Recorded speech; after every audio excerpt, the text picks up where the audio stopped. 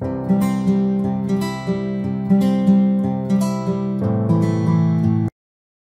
friends, welcome to the ServiceNow world, and today we'll see part 5 of scenario based interview questions in ServiceNow. And as you know, in this series we are discussing about the real-time scenarios which are given by interviewer during the interview. So let's see the today's scenario for implementation.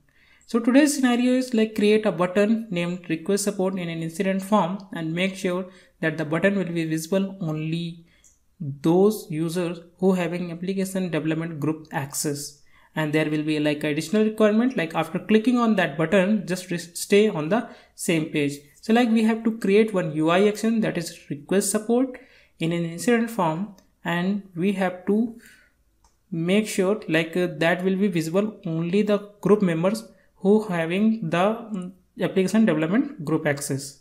So how we'll do that, let's see today. So let's go to the instance and try to implement it. So now we are in our instance, and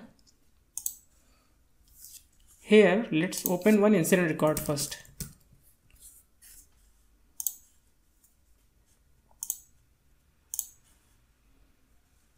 So if you see currently like 3 buttons are showing: update, resolve and delete.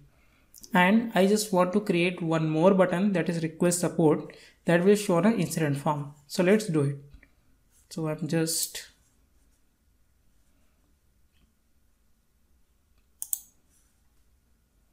now we are in a UI action. Just click on new. So now the new UI action form is open. So what will be the name? So name will be the request support, that is our button name. And then what kind of this UI action? So it's a form button. And here if you see they're showing show insert and show update, means you want to show for the new record or do you want to show for the existing record. So I don't want to show for the new record, so I just uncheck show insert.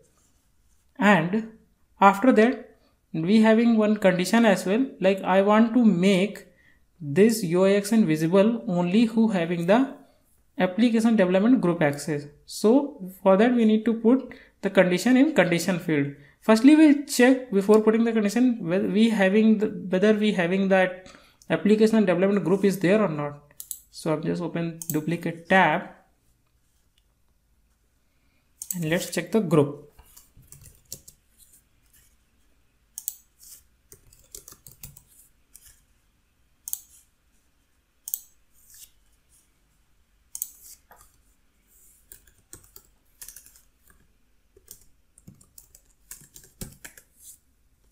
So now if you see like we already having the application development group.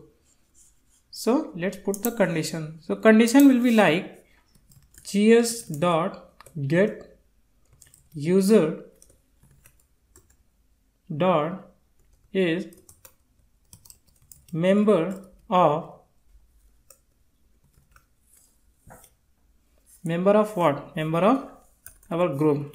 Group name, that is application development. And here like I'll just put one message, info message. So add info message.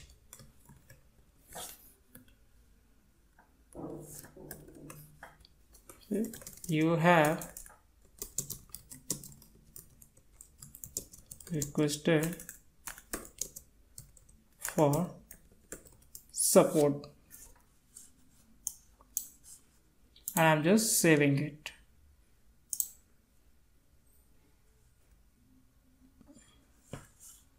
So now we have created a UI action and we have put the condition at with. So let me explain the condition. Condition is gs.getUser. It will take the current logged in user and check whether that current logged in user is a member of application development group or not. If it's a member of application development group, then only this UI action will be visible. Otherwise this UI action won't be visible, right? So if you go to the, so currently I'm logged in as a system administrator. So if I go to the incident record, and if I open any incident record, so you see that I am also not able to see that UI action. Why? Because I don't have the application development group access, right? So if I'll add myself in that group, like system administrator, so maybe after that I'll be able to see, right? So let's add it. So let me go to the group.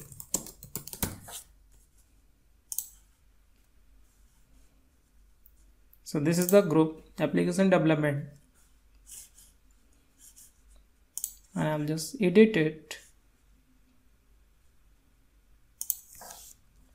and here I'll just type system.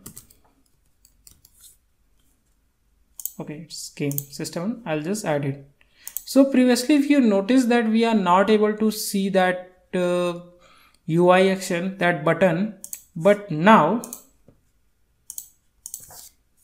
if I'll go to the incident form,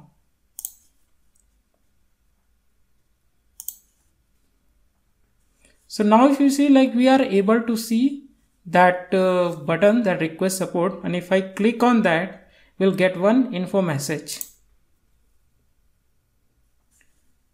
We are getting the info message like you have requested for support, but if you noticed, like there will be one additional requirement is there, that we have to stay on the same page, right? So for that we need to write one more line of script. So let's go to the UI action. So in this tab I have already opened that UI action. So in this script we have to add one more line. So line, that is action dot set redirect URL to the current page or current records. So after clicking on that, like, it will stay on the same page. So I am just saving it.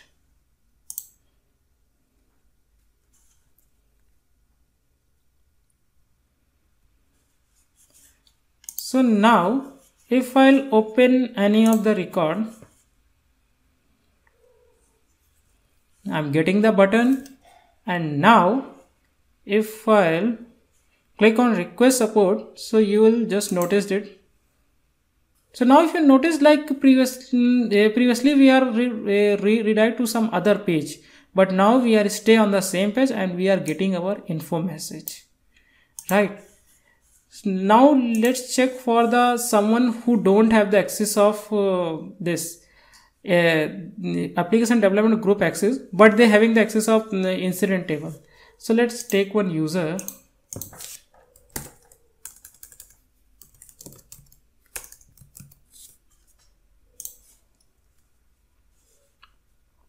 Let's take one favorite user, that is able tutor.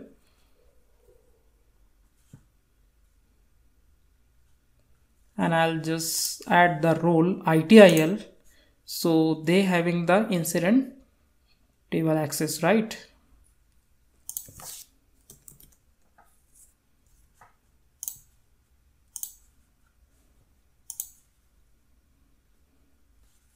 So now one user we have, like, who having the ITIL access, means they having the incident table access, but they don't have application development group access. So let's impersonate this user and check whether they are able to see that button or not. So I'm just impersonating this user.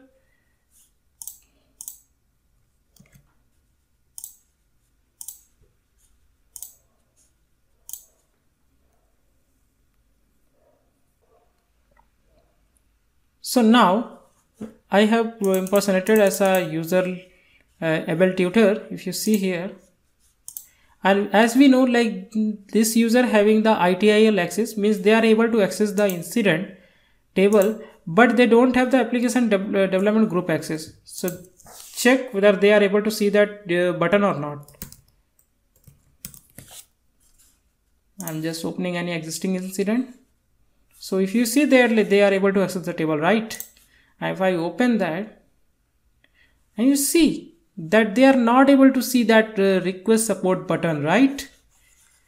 And let's check the user other than admin who having the application development group access.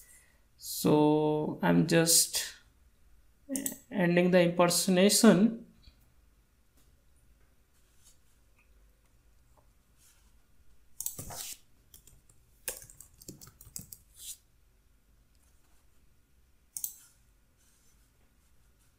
Where is our group? So this is our group, and I'll take this user Bushra Akhtar, and with this first we will check whether they having the ITIL access or not.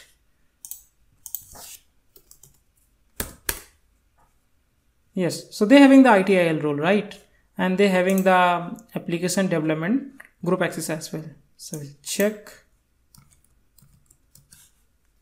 I'll impersonate as a user Bushra Akhtar now.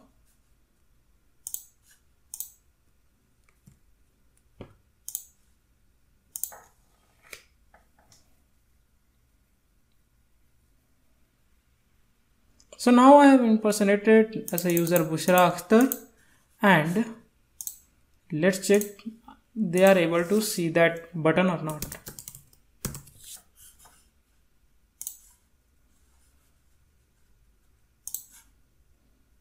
Yes, they are able to see, and when I click on that button, we are getting that our message, info message, and we are stay on the same page. So I'll just end the impersonation. So like that, we'll implement our requirement. So let me explain you one more time. We have a requirement, like we have to create one UI action, and that UI action will be visible only the group members who having the application development group access. Okay, so for that, what we have done, we have created one UI action that is on incident table, and we have just put this condition. So condition is if we have to check whether the current logged in user, so gs.getUser will take the current logged in user and check whether they having the access of application development group or not. So sometimes what happened, like maybe they will ask orally, maybe they will not ask you to implement on the instance, show on the instance. They will ask you orally, like I having one UI action and I just want to make visible to that UI action to particular some XYZ group. So how you will do that? So maybe they will ask, like you say I'll put some condition. So maybe they will ask this condition. So maybe they will ask on the chat, like what exactly line of code you put in the condition, can you just ping me? So maybe like that way, or maybe they will ask you on, maybe they will ask to implement on the instance as well. So I just thought like it will be important, so that's why I just kept them under the category of scenario based interview questions. So I hope you liked it, and if you have any query, please write in the comment box. Till that time, thank you. God bless you all.